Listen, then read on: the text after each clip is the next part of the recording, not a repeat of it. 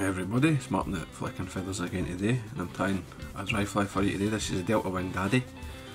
It's a pattern that I've been tying for 20 years at least. It's very effective.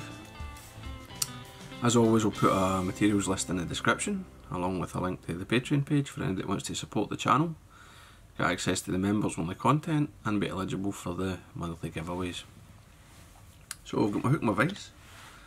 This is a size 10, 2x long, like a Kamazan B830 or a TMCO 5212, something like that.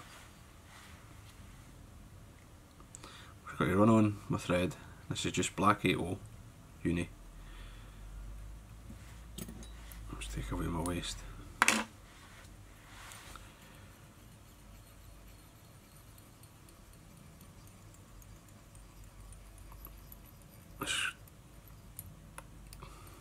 Get down to the bend of the hook. Now we're ready for the body, which is mole fur, just natural mole. The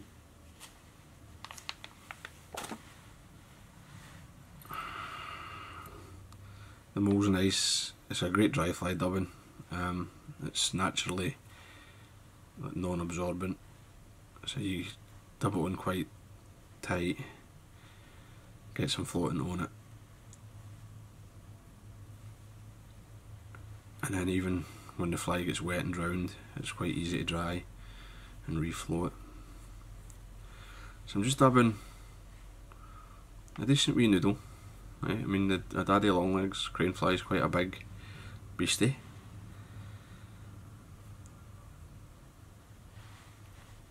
Yeah, you don't need to be too sparse or too skinny. You want a decent amount of dubbing. Just make sure you get the right shape as you go, sort of long, very slightly tapered.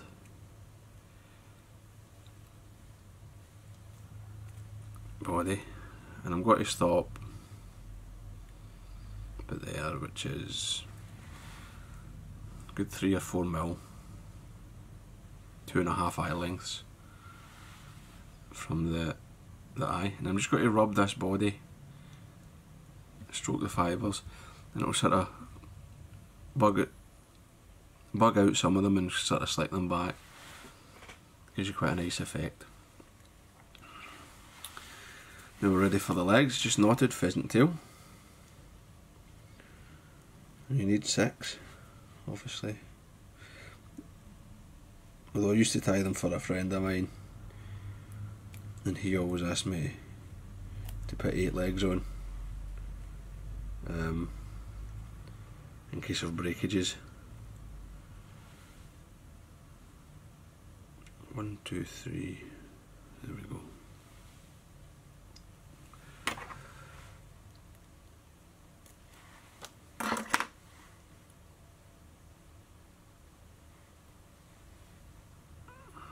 Just make sure your legs are sort of roughly lined up.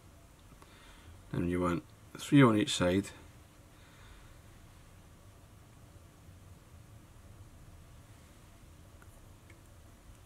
On the underside. You can have them quite long. I like them well beyond the back of the body there. So I will, I mean, 1.5 to twice the length of the dubbed abdomen. Just get them secured and make sure they stay under. This fly I use on days where it's not that windy but they're still daddies coming off or getting blown onto the water or falling in the water, or when the fish have been sort of used to eating them for a wee while.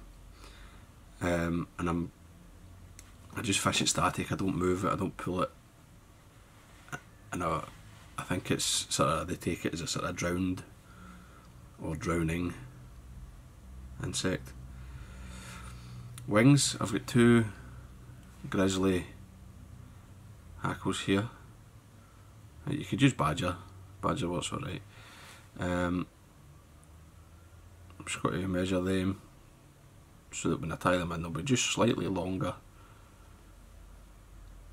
than the body.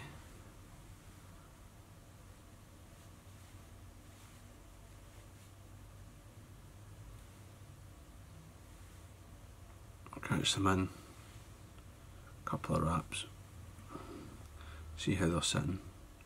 At this stage you can sort of position them, make sure they're the same length. And I want them, I'm just going to cock them slightly to the side.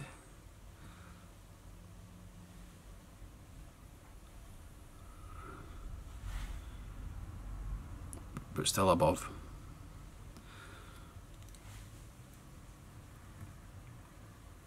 The body. Just fold the tips back, or fold the waist ends back and trim that away. Right.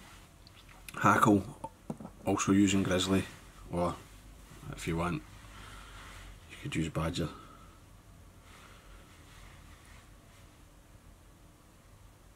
Using a saddle hackle this time. Catch it in, trim the butt, and just tidy up everything. So I've got a nice smooth area to wind my hackle.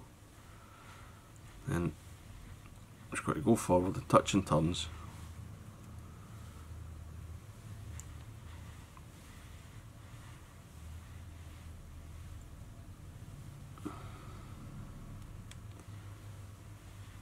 Build a dense collar right up to the eye. Right, come right up to the eye. You'll feel like you're going to rush the eye a wee bit. Come across your thread, 3 turns, right? Plenty, that's it, it's well held. Now take everything and pull it back and wind back over it, building a small neat head, and this will sort of force the hackle back.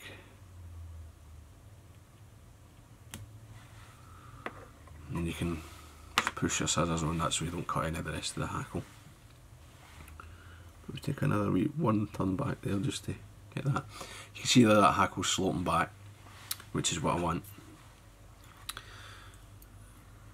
And I can just come in and whip finish.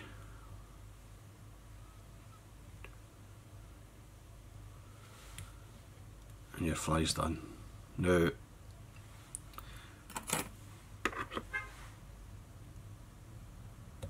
trim away your thread. You can leave it like that, but I almost always would end up trimming the hackle on the underside. I'll just show you, because you can do it on the water if you want, but